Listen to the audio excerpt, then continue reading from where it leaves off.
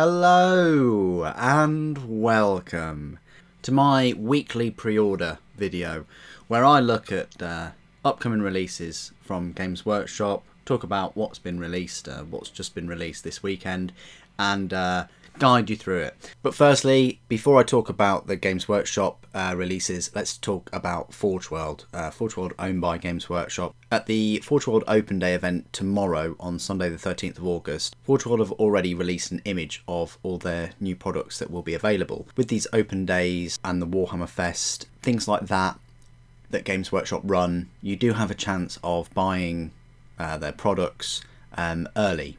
Often a month or so early before general sort of public release. As you can see, the biggest thing that strikes my eye is the Custodes Orion Assault Dropship. I'll just zoom in slightly on that now. Unfortunately, it's £275. Don't know how big it's going to be. I don't think that image is to scale compared to the tanks or the troops or anything like that. So for me, it's more of a case that I'm gonna look at how big the model is, look at the detail on there, and have a really long decision about whether I should get one for the Force or not. I already have a Thunderhawk and a Stormbird, and I'm incredibly happy and pleased with both those models from a building perspective. And a design perspective. I couldn't ask any more for them, the Thunderhawk especially, but £275 is pushing it in the realms of almost a Mastodon, and I'm a big fan of that Mastodon model. The fact that you can remove the top of the hull and things like that. If this is just going to be a model similar to the Coronis Grav Carrier, which is bigger than a Land Raider and a decent model, where it's just going to be the dropship with one door that opens at the back. It's got the smooth lines and the turrets on the side of it that move slightly. Personally, already I don't think it's going to be worth that amount of money. For that amount of money, we're also approaching a Warhound Titan. You know, you're approaching a Porphyrion. You know, it's quite expensive, and I wasn't actually thinking it would be this much. I was looking in the realms of 180 or maybe 200 at tops. So this extra sort of 75 or £100 more than I was expecting is a bit out of the blue for me. But of course, I'll be looking at the model in detail at the show, taking pictures and taking videos and things like that. Then you've got on the right, you've got the two tanks there. You've got the Legion Sicaran Arcus strike tank, which is £79, and that actually became available for pre-order last weekend. I think it's released this weekend.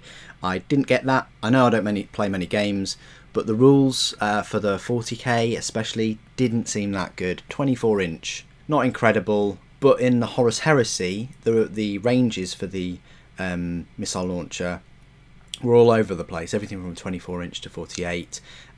Loads of different weapon profiles to remember and think about. Had a cool missile type that really effective against Cybernetica units, and I think it gave them instant death, so that's pretty decent. So yeah, if you're into your Horus Heresy, then it would be a great vehicle for that. And then you've got the new Legion Sicaran Omega tank, or Omega tank, however you want to pronounce that. That's £82, so that's £3 more, but it does have these big sort of Tau-esque railgun type plasma exterminators, or you know, plasma weapons on the top. I'd be very interested to see what the rules are for those plasma weapons, both from 40k and 30k perspective. Hopefully they'll have the rules there available to look at. Then you've got the Sisters of Silence Prosecutor Cadre upgrade set. I won't be dealing with that. It's I think £12 for a load of bolt pistols and things like that, so I don't think I'll be opting for that. Then you've got the Legio Custodes Aquilin Terminators. Pricey, £49 for 3 models. Unfortunately, yeah, they're pretty pricey. I think you can get 5 Emperor's Children Terminators for about £49. I know my Tartarus, I don't think my Tartarus Terminators were that much. Obviously, there's going to be a lot more detail on these Custodes, and I love how one person's comment was that they're armed with hairdryers because of the heat effect on their Adrathic, the Assault Adrathic Destructors, I think they are. I thought that was pretty funny. But for me, I've always wanted to get Custodes Aquilin Terminators, so they're pretty much a must buy out of all of these that you can see here. Then we've got the Thousand Suns Legion Praetor, £25, I'd say reasonable priced. He looks like he's got a lot of detail there, and yeah, if you're a Thousand Suns player, I'd be very jealous if you picked up that model, because it looks pretty dope. Then you've got the Legio Custodes Aquilin Terminators with Infernus Fire Pikes, Strength 6 sort of flamers. The gauntlets are okay too, not the best, but they're equipped for sort of close combat. I mean, they look really cool, but for me, I'm leaning more towards the Aquilin Terminators. Why 3, you ask, and not 5? Well, that's just what Custodes have. They just have 3 of these Terminators. And I think that's because they have 3 wounds each. But yeah, you can have them in squads of 3 or 6, so that's why there's only 3 of them. Think of them a little bit similar to sort of Grey Knights. And then you've got a Rogue Idol, £65, but they've done a stunning paint job on that Rogue Idol. If I was into Age of Sigmar, I'd probably be picking that one up, because that's great. I love the base too. Hobbit, you got Bard, the Bowman's Family, looks like £15. Then Blood Bowl, you've got a Blood Bowl Minotaur for £20. And then you've got a load of coins and tokens. I think they're actually up for pre-order this weekend, today. Then you've got a Primaris mug, and you've also got a Nurgle Death Guard mug, both £10 each. That's how much I paid for my Custodes mug, and it hasn't shipped or whatever. I put it in the dishwasher, absolutely fine. So yeah, the mugs have a seal of approval, I suppose. So yeah, that's just a quick look at the new products available tomorrow at the Forge World Open Day.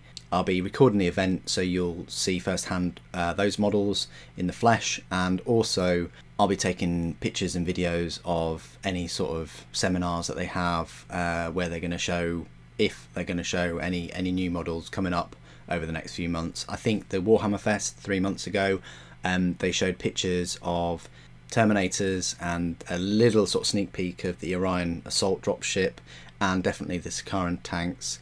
Hopefully they'll have some better shots of Constantine Valdor, the Emperor's right hand, I suppose, but we'll see. Anyway, on with the video.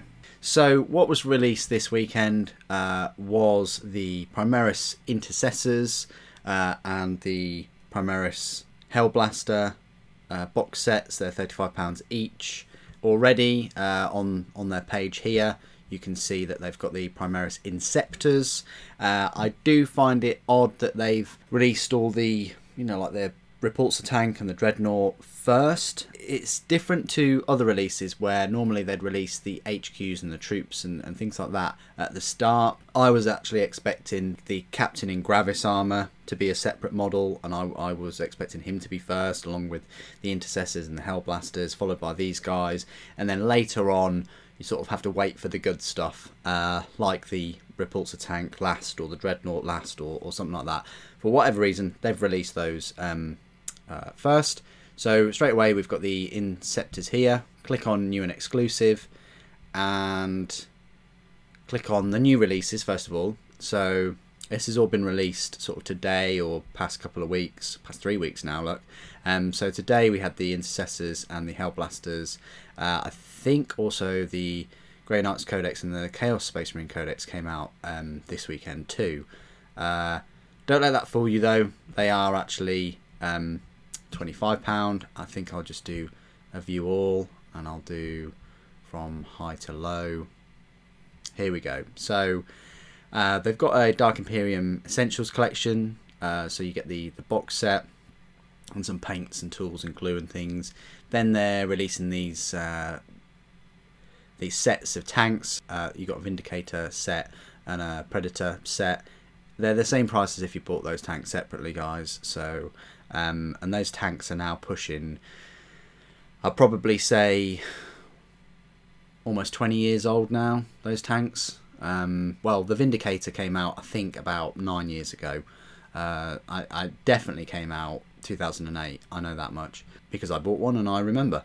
For some reason this is out of stock. Whirlwinds, they've been having a few issues anyway with them being out of stock.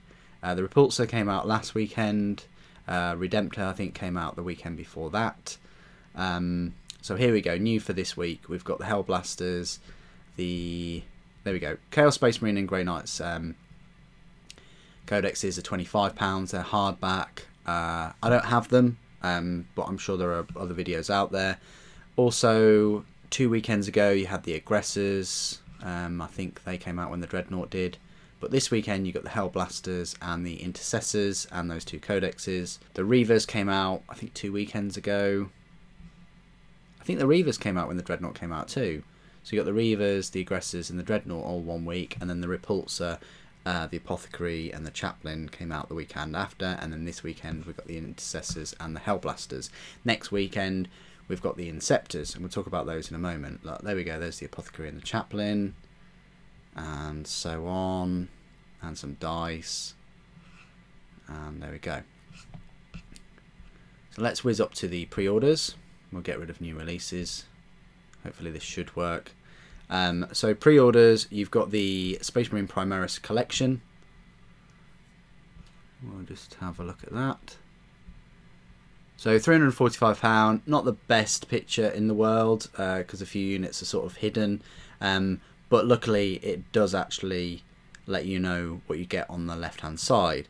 So here it looks like you get, so for 41 Space Marines, the Repulsor tank and a Dreadnought, it will set you back £345. It's a heck of a lot of money for sort of 40 odd Space Marines. If you want to buy all of them, you'll obviously still need to get that £35 codex. If you want to get all of them, that is what you're going to have to pay. So with the codex as well, that's going to be £380. You're almost pushing sort of £400 for the 41 Space Marines and the Dreadnought and the tank. Quite a lot of money. I think it probably cost you the same if you bought them individually. So they're also doing the same with the Chaos tanks now. Same price as if you bought them individually. The basing materials collection. Now these look interesting. We'll have a look at those in a moment. But for the Primaris, what they've done is they've now incorporated the cards and the dice that I wondered what they look like into one set for £52.50. The Inceptors for 3 are £30. So it's almost sort of £10 a Space Marine with the bigger sort of jump pack and the 2 guns. With these you can make the ones with the Assault Bolters or the Plasma Exterminators. Completely up to you. The Assault Bolters have I think 3 shots each, I think, and the Exterminators have I think D3. So I mean, this is the thing, there's no reason why you have to give them those shield armor. I mean, they're already wearing helmets, so it's up to you. I think that's all optional. I've pre-ordered them, so I'm hoping they'll come next weekend on Saturday, so I can give you an unboxing and review of them. I'll try and do the review within the same day too, if I can, because that's the only thing I'll be getting next weekend. So that's that, and then also for pre-order is the Ultramarines Primaris Full Squad upgrades. £20, a lot of money for. It says you can upgrade a full 10-man squad of Hellblasters or Intercessors with sort of Ultramarine specific shoulder pauldrons and things like that. And swords. I mean, you look at that sword, it's got a U for Ultramar on there, or Ultramarines. It's got the little U on the heads, on the helmets. I mean, it's up to you. If you collect Ultramarines, this might be a must buy. It just allows you to customize your Space Marines.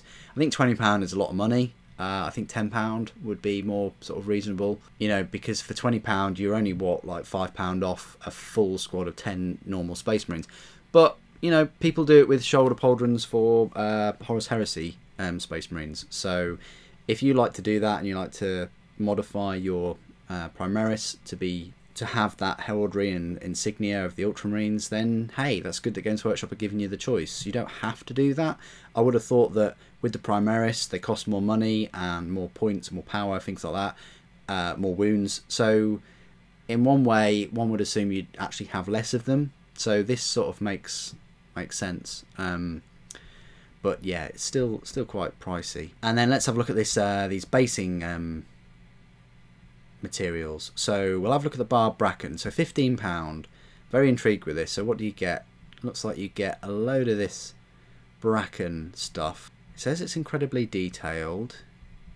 I think it's just plastic, yeah, just a plastic sprue.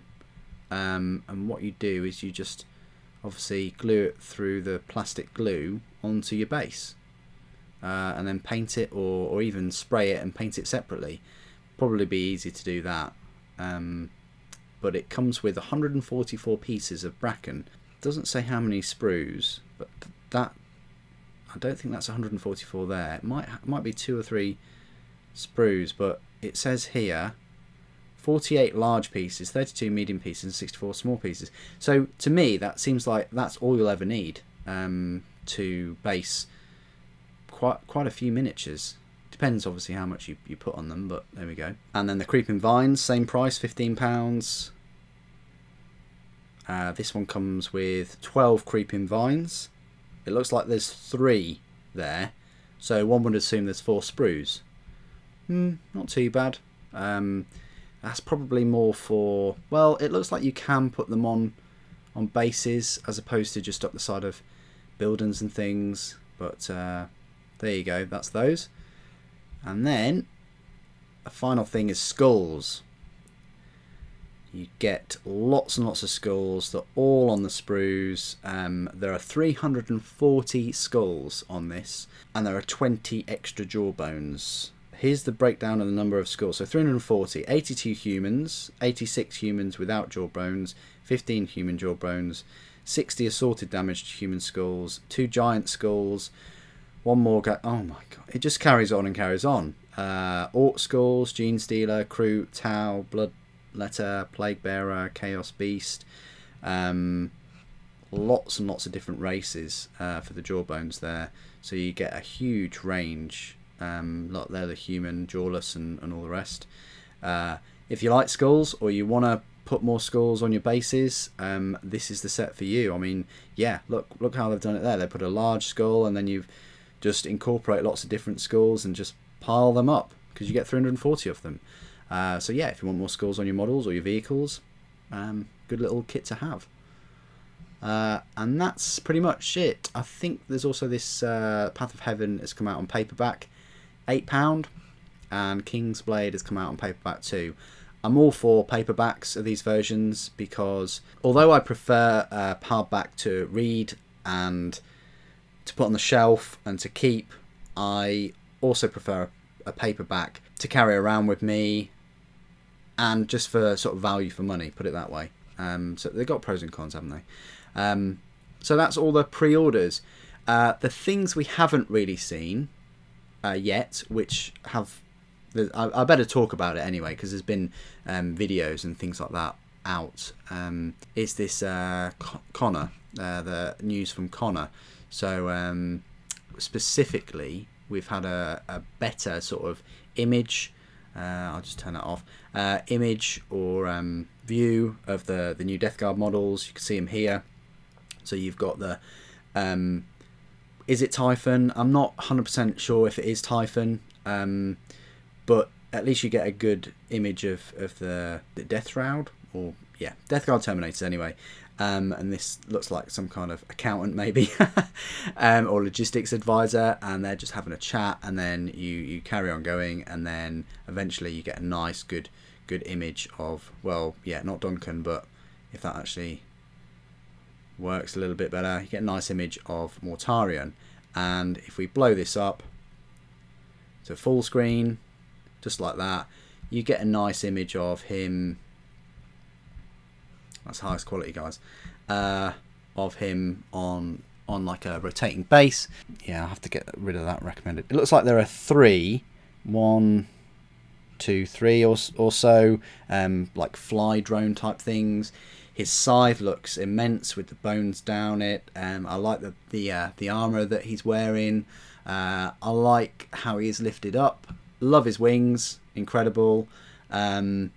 His head and his mask, the image that was leaked from the White Dwarf, I think it'll be September's edition of White Dwarf, I think that looked very vibrant, the colours that they used, and also the background.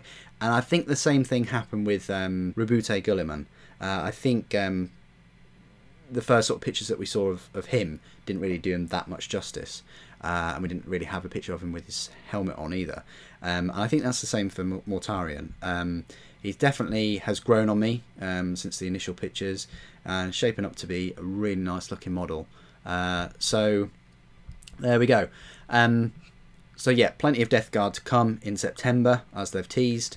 And along with them, you've got some more Pox Walkers. You'll have the Death Guard Terminators. You'll have Blight Drone separately. You'll have a new type of tank, like an artillery type of tank. So yeah, plenty of things coming Death Guard way in September. Should be another great month for the hobby. Anyway, I'd like to hear what you're looking forward to in the releases. Put it in the comments below. Thank you ever so much for joining me today. Thank you for watching. The Emperor Protects.